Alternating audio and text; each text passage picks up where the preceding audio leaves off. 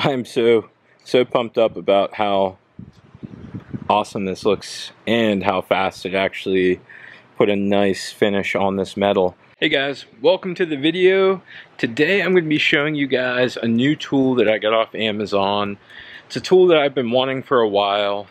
It is a burnishing polishing tool is what they call it. Pretty much what it is it's comparable to Eastwood's SCT surfacing tool, and pretty much it takes a 4-inch wheel and you use it to surface metal. So if you're trying to remove paint, rust, different things, this machine should get it done pretty quick. So whenever I ordered this tool off Amazon, they had the tool itself, which I think was like $104, or they had a combo pack that came with 3 different wheels, and I think it was like $140 or $150. So it's a bargain if you do buy the combo pack, because individually each one of these wheels could be like anywhere from $20 to $30. So to get 3 of them for an extra $40 or $50 is a pretty good deal.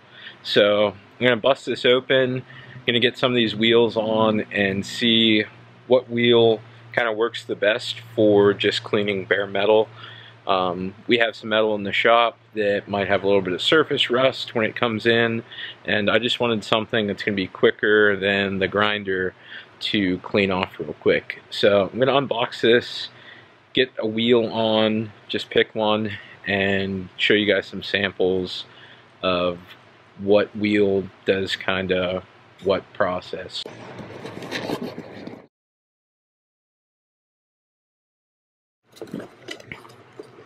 They call this a throw mill, which I don't know why they would call it that.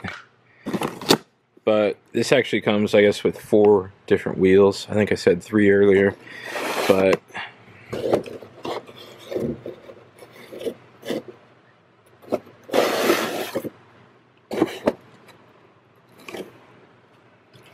they're not marked or labeled what they are, at least the ones that come in this combo pack. And another thing I also noticed is these do not have like the plastic insert in them, where the other ones I got off Amazon do. So I'll show you guys the ones that I got additionally to these 4 here. Got a handle.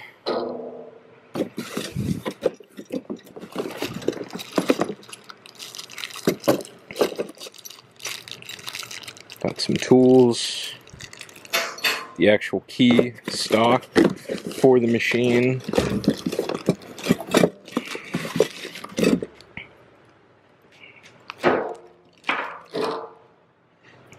there's the machine itself,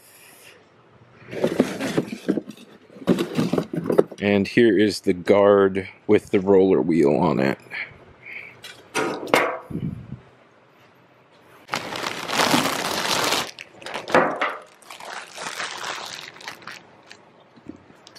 This is variable speed, has an on and off trigger here, and then also has the speed adjustment on the top. It's down from 600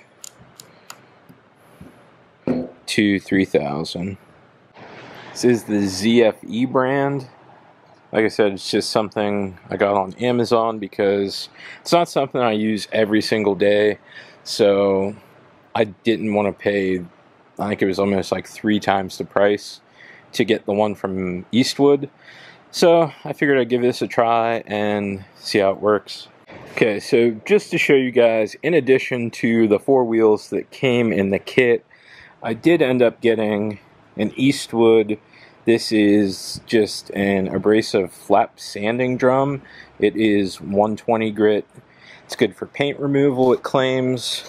So, but this is what I was talking about earlier, is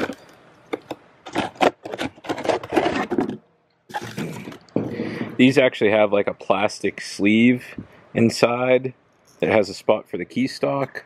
where the one that came with the kit does not.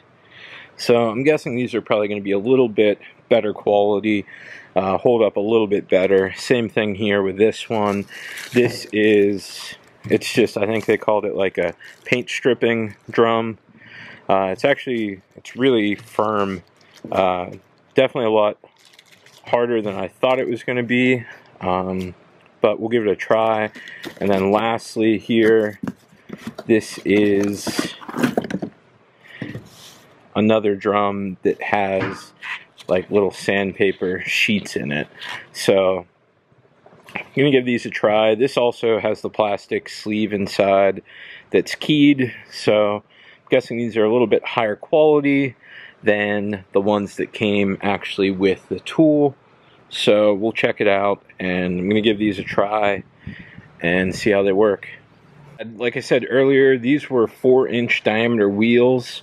They come in different diameters, so before you guys say, you know, that's a 4.5-inch wheel or that's a 4-inch, here's the ones that came with it. I believe they're 4.5, but like these here are a little bit smaller, so I don't know, you might get a little more life out of the larger diameter than you do the smaller. It does come with 2 pieces of key stock I saw in this bag, so we're gonna get the key stock in and try this thing out, see how it works on some rusty metal. Out of these wheels, I think I'm going to try, probably this here was the one that I thought would probably work the best for my situation. So I'm going to throw this guard on and throw this wheel on and give it a try. Get some extra motor brushes in case you're just wheeling so much you burn yours out. Small wrench, 2 pieces of key stock, Allen wrench.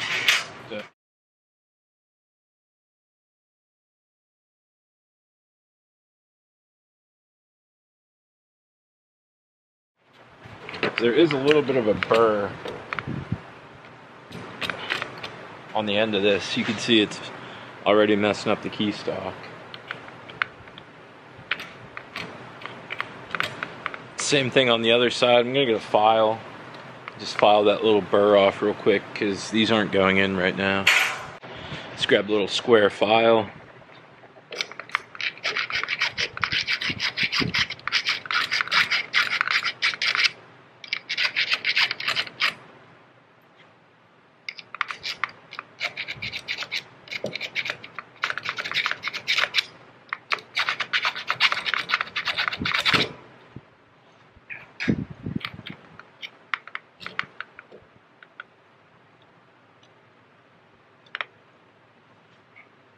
Slides right in now.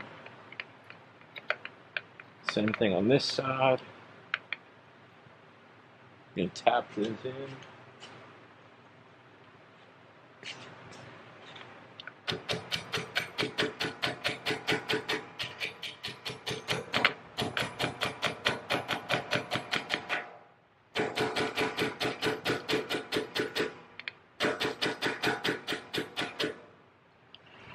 Really snug fit on this.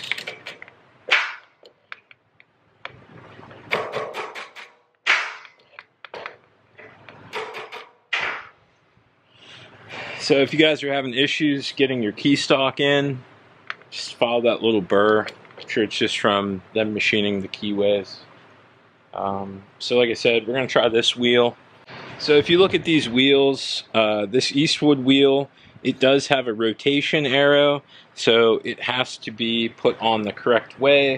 If you look on this side of the tool, there's also an arrow showing that this rotates counterclockwise from looking at the end of the shaft. So I'm going to try this wheel here, this drum. It does not have an indicator, so you can kind of look at it and see that they're pretty much straight. They might be curved a little bit, so that's counterclockwise. I'm going to put it on this way.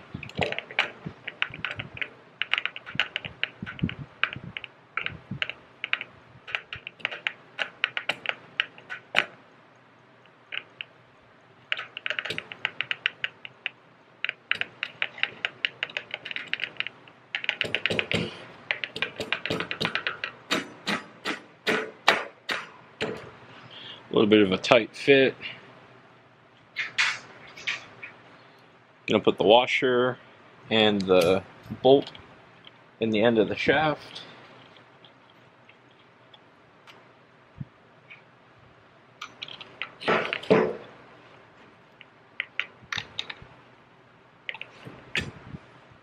Give this thing a try.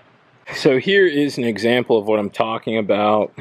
Sometimes when we get material in, it does have a little bit of surface rust, or this little bit of surface rust might come whenever it's just been sitting on the shelf for a few weeks, few months. The stuff will end up rusting, even though there is like an oil coating. So this piece isn't too bad, but to sit here with a grinder and clean this up is it's not ideal. So this tool being a 4-inch, this one here I think is 4x4, so that'll let me clean a 4-inch wide piece of metal in one pass. It should make things a lot quicker. This thing clamped down. This here, I believe, I'd have to look it back up again, but this here was a 120 grit burnishing wheel with a little bit of sandpaper in it. So I'm going to give this a try, see how it works. So we're going to start out on 600 for the speed and just give this a quick run.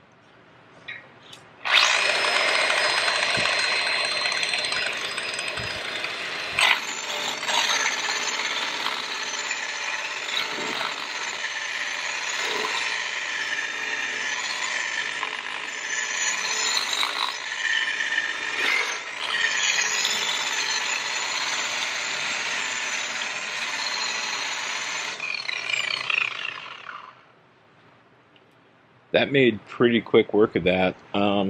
600 might be a little bit low.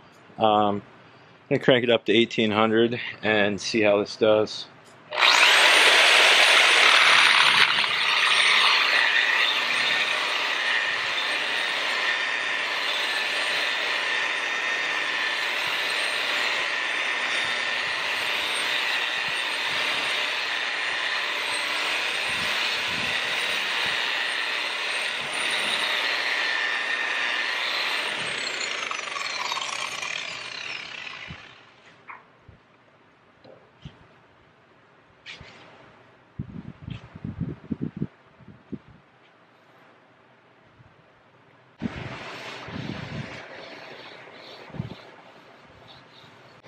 I'm so pumped up about how awesome this looks and how fast it actually put a nice finish on this metal.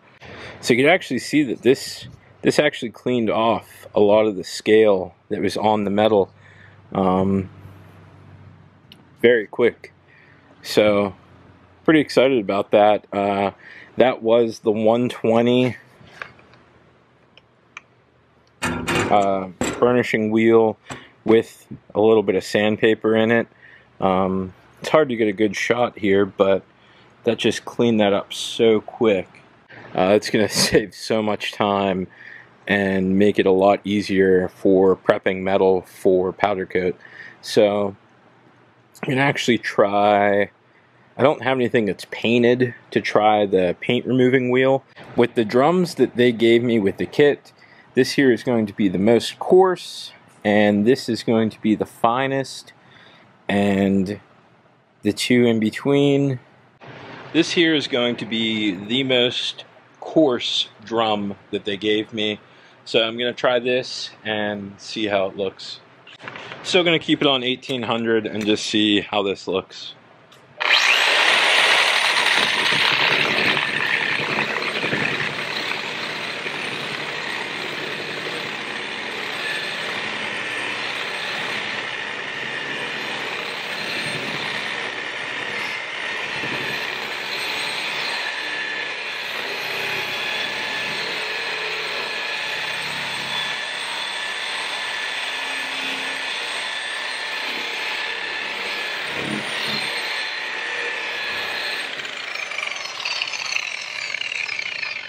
Is definitely a smoother finish than this one. I think this was 80 or 120. with the sandpaper inside. So far this here is going to be my go-to for just removing quick rust. I don't have anything that's painted right now to try this paint remover drum, but I am going to try this sanding flap wheel just to see what type of finish I can get. Honestly, I'm not going to need anything nearly.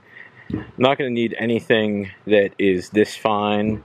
Probably any of these actually, because it's even with the surface finish that I'm getting right now with the most coarse drum is just about perfect. It's probably honestly too fine, so I'm thinking you might want to use these if you're doing some type of polishing, or if you want to go for like a brushed metal look.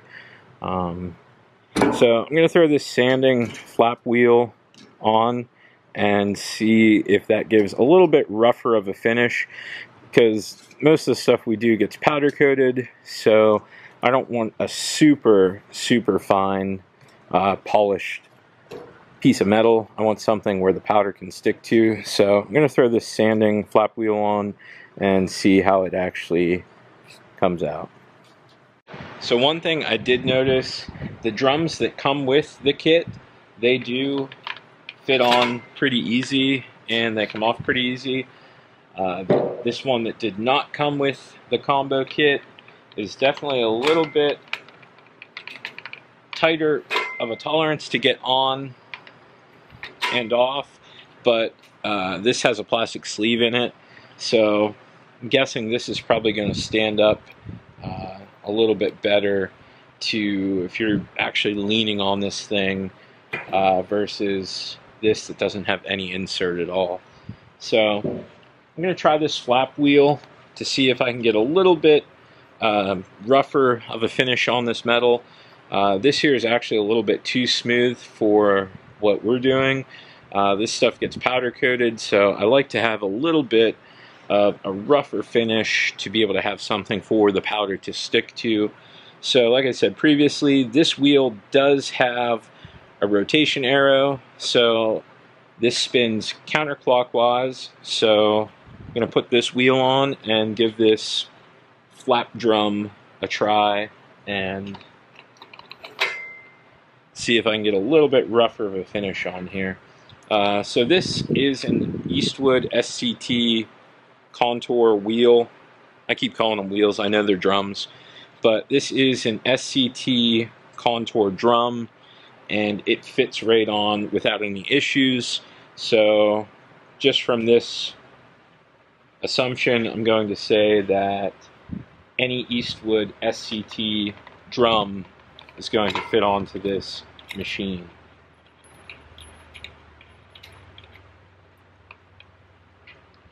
Like I said, there is a lock on the back, just like a grinder, locks the shaft so that you can tighten and loosen the drum. So we're going to leave this here at 1800 RPM, and I'm going to flip this metal. So we're starting with a clean, bare surface, and see what type of finish we get on here.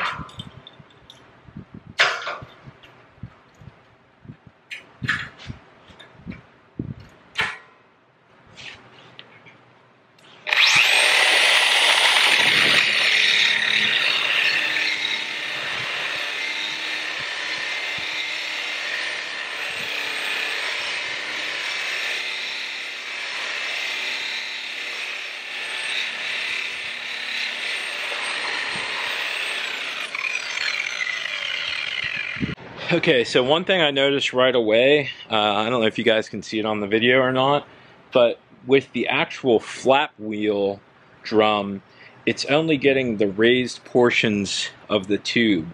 So all in here in the middle, it's kind of missing because it's only riding along the edge. Whereas whenever I use this drum, it's kind of a little bit more flexible. So it was actually able to kind of form to the tube. I'm sure this tube isn't perfect. It has some ridges and some high spots in it. So this drum here actually is able to get down inside and kind of get everything where this flap drum doesn't. So it's one of those things that you don't know until you actually try it. So I'm guessing we're probably going to have kind of the same issue with this paint stripper drum, because it is really, really hard. It's really solid, whereas these, they're definitely a little bit softer. So they're not as firm. But all in all, like I said, this here was the coarsest drum that they gave me with the kit, and it's still honestly pretty soft. So it was able to form around the tube and clean kind of everywhere where that flap wheel only got the high spots. The flap wheel might be good for plate, I'm thinking, if you have kind of something like this, a table that you want to clean up, or if you're working on something that's flat. But I'm thinking that my ideal wheel or drum for this application of trying to clean this 2x2 tubing is going to be this one that I got off Amazon. I'll put the actual description of what this is over the video here. So if you guys are trying to clean up some tubing, I'd recommend this. Like I said, anything from here up is probably honestly too fine for what I'm trying to do. That would be good for if you're trying to polish metal and then maybe clear coat it or something like that. But if you're just trying to knock the rust off, knock some of the scale off, this here is going to work pretty awesome. So just another quick point to add. I did read some reviews and some things online about these drums, and from what everybody's saying, they last a really long time. They are a little bit pricey, anywhere between $20, $25, and if you get some really decent ones, like $50. So hoping they last a while. Just after my small test, it doesn't look like there was much debris. There's a little bit here, but I think that was honestly from whenever I accidentally hit the corner of the tube and it just dug in like a knife edge. So I'm hopeful that these will actually last a while. I'll drop down in the comments here in a little bit, give it a few weeks, and we'll see how long these actually last. So all in all, seriously, if you guys do anything with metal, you have to clean it up, whether it's tube, plate. This probably wouldn't work that great probably on round tube, but check out my other video. I have a round tube polisher that I ended up buying off Amazon as well.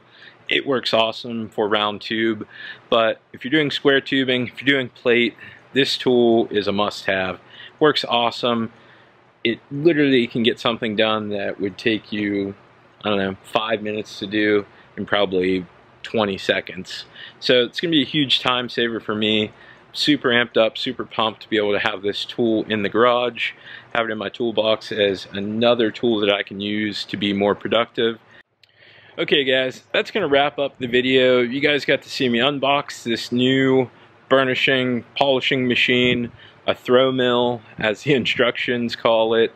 You get to see me try out a couple different wheels on this rusty piece of metal. I know it's not super rusty, but it's kind of what we deal with and the whole reason why I bought the machine.